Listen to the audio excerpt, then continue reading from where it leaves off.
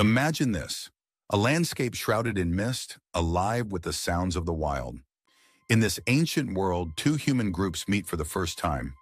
Neanderthals, sturdy and powerful, and Homo sapiens, taller and more agile. You might have heard the stories portraying Neanderthals as primitive cave dwellers, but recent discoveries reveal a much more complex reality. A reality that challenges our long-held beliefs and shows just how much they shared with us.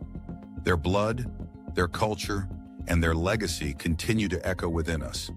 If you are curious to uncover these hidden chapters of our shared history, keep watching, and don't forget to subscribe for more fascinating insights into the ancient world. Neanderthals, or Homo neanderthalensis, have long been the subject of debate among scientists. Were they a separate species entirely, or a subspecies of modern humans, Homo sapiens neanderthalensis? The truth lies somewhere in the shared characteristics between the two. Recent evidence points to their profound genetic and morphological overlap, blurring the lines that once set them apart so distinctly. Their bones speak of a robust physique adapted for survival in cold, rugged climates, while their facial features show signs of both strength and subtle intelligence. This overlapping lineage isn't just seen in their bones, but also in their DNA. Genetic studies reveal that Neanderthals and Homo sapiens share more than just physical traits. They share bloodlines. The genetic blueprint of Neanderthals shows traces that remain in modern human populations to this day, hinting at interwoven histories that extend far beyond a simple split on the evolutionary tree. Picture this: the excavation of an ancient cave in Siberia, where scientists unearthed the remains of a Neanderthal woman over 100,000 years old. To their surprise, analysis reveals she had type A blood. This wasn't an isolated finding. Another Neanderthal woman from a cave in Croatia, her remains dating back 64,000 years, had type B blood. These discoveries challenge the old assumption that all Neanderthals were type O and painted a picture of a population more genetically diverse than previously thought. What's more intriguing is the rare and now almost lost rhesus blood type, known as rhesus plus incomplete, found in these ancient remains. For years, this type was only known in certain indigenous populations, such as those in Papua New Guinea and Australia. The discovery that Neanderthals shared this rare trait suggests that their genetic makeup was more intricate and had deeper ties to modern humans than scientists once believed. These findings hint at a complex web of shared heritage. It suggests that the ancestors of Neanderthals and Homo sapiens already had a full range of blood types before they diverged. This discovery brings a new layer of understanding to how these ancient humans were connected and how their legacy is woven into the fabric of our genetic code. Now picture a world where Neanderthals and Homo sapiens met not as strangers, but as kin with shared origins. Despite their similarities, the mingling of their bloodlines was not without its complexities. Genetic evidence reveals that interbreeding between the two groups came with significant challenges that affected both their offspring and their ability to thrive together. One of the most striking findings is the risk of hemolytic disease in newborns, a condition arising from mismatched blood types between Neanderthal and Homo sapiens parents. Studies suggest that such complications may have limited the extent of their genetic mixing. The odds were steep. There was a 1 in 5 chance that a Neanderthal-Homo sapiens pairing would result in a baby facing serious health issues due to these blood type mismatches. This could explain why, despite genetic exchange, the interbreeding remained selective and infrequent. Yet their encounters were impactful. The gene flow between Neanderthals and early modern humans was enough to introduce new traits into Homo sapiens populations, including characteristics related to skin tone and immune response. These genetic legacies are clues, showing that while interbreeding posed biological challenges, it also enriched the resilience and diversity of future generations. The story of their unions is a testament to the delicate balance between connection and survival in the ancient world. Imagine the life of a Neanderthal mother, her days filled with the struggle for survival in an unforgiving landscape. Her child, wide-eyed and curious, grows quickly, too quickly, some might say. Unlike modern human children, Neanderthal infants developed at a rapid pace, their growth placing significant physical demands on their mothers. This was not just a matter of nurturing, but an all-consuming task that required a diet rich in protein and fat to sustain both mother and child. Neanderthal mothers likely faced unique challenges to meet these nutritional needs. Hunting was essential, as the calorie requirements to produce milk and support the growth of their infants were substantial. These energy-intensive demands might have extended the intervals between births, contributing to lower overall birth rates. For Neanderthals, the cycle of life was intense and driven by necessity. Their large brains required nourishment that only a high-calorie diet could provide, making survival a family-wide effort. Researchers hypothesize that this rapid growth in early childhood, paired with the physical and dietary demands on mothers, played a role in shaping the Neanderthal way of life. Each child was a testament to resilience, a blend of innate strength and the determined care of a mother who adapted to the harsh conditions around her. It's a reminder that the bond between parent and child was as fierce then as it is now, underscored by the challenges of raising a family in a world far different from our own. Picture this: a quiet evening in the dense, mist-covered forests of ancient Europe. The fire crackles, sending sparks into the dark sky as two figures sit across from each other, one a Neanderthal, the other a Homo sapiens.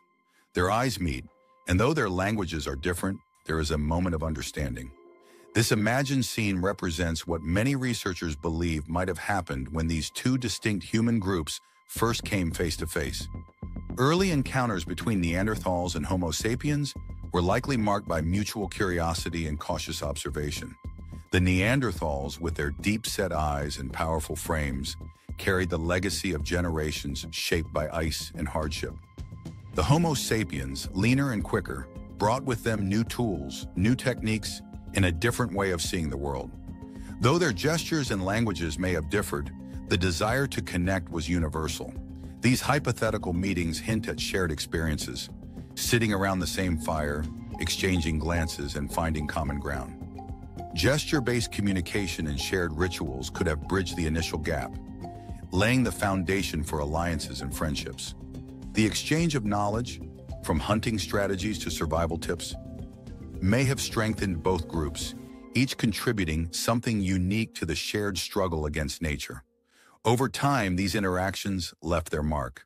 Traditions evolved, and stories were passed down through generations. The merging of their worlds did not erase their differences, but created a richer, more complex human experience. These moments of connection, whether fleeting or lasting, remind us that even in the distant past, the desire to reach across divides and share in the essence of life was as timeless as humanity itself. Imagine sifting through ancient remains in a quiet laboratory, piecing together fragments of the past to unlock secrets buried for tens of thousands of years. Genetic analysis has revealed something remarkable.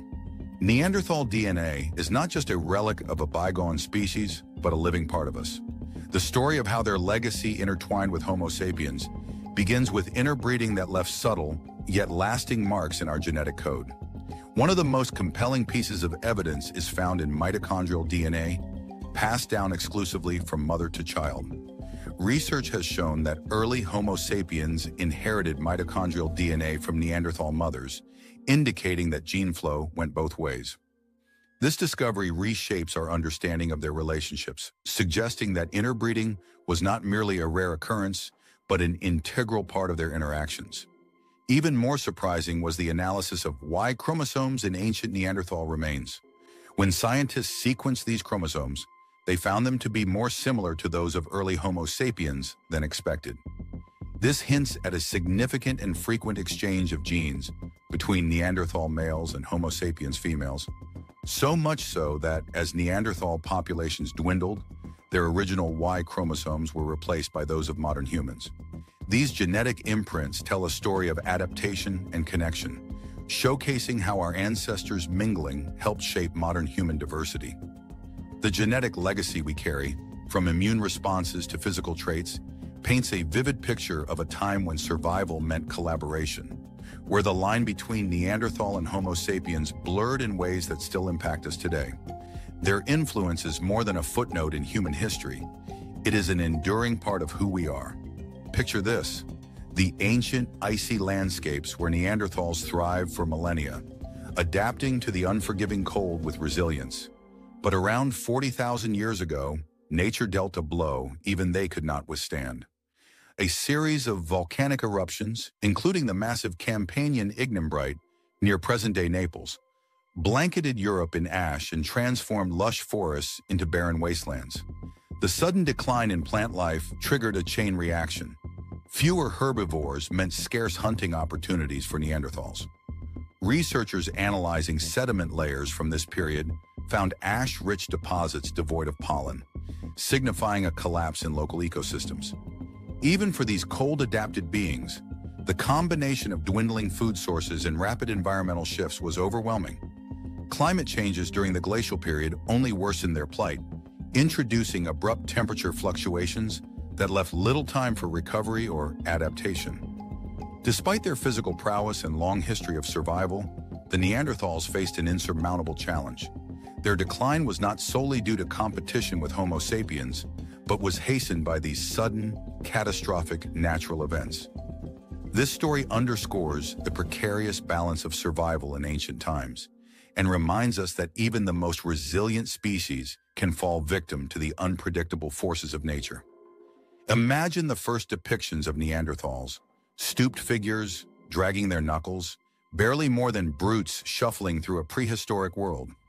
For much of the 19th and early 20th centuries, this was the prevailing image, reinforced by flawed reconstructions of their skeletons and tales that painted them as unintelligent and savage. But new discoveries have shattered these misconceptions, revealing Neanderthals as complex beings with their own culture and sophistication. Recent 3D reconstructions of Neanderthal skeletons, such as the well-known Chapelle-aux-Saints remains, show that they stood upright, with a posture indistinguishable from modern humans. They were not the hunched, primitive beings once imagined, but were capable, intelligent, and adaptable.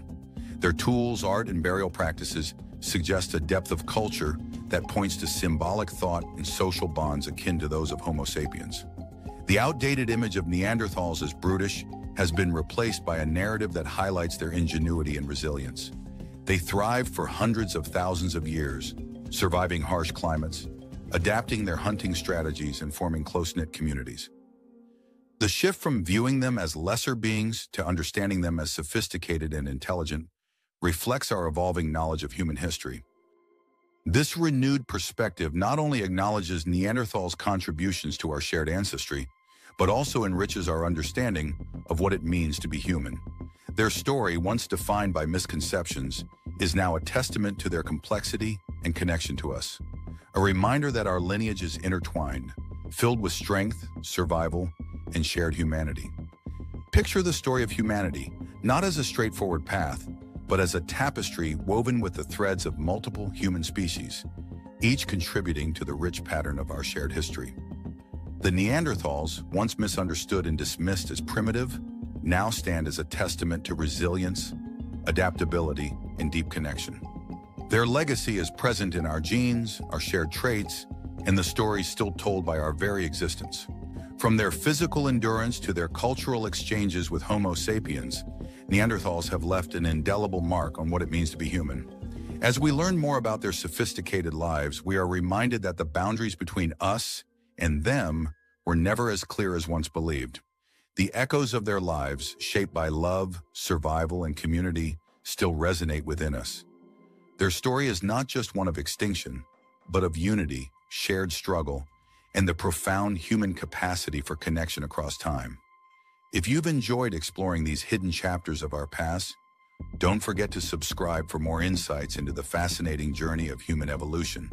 And if you have questions or thoughts, share them in the comments below.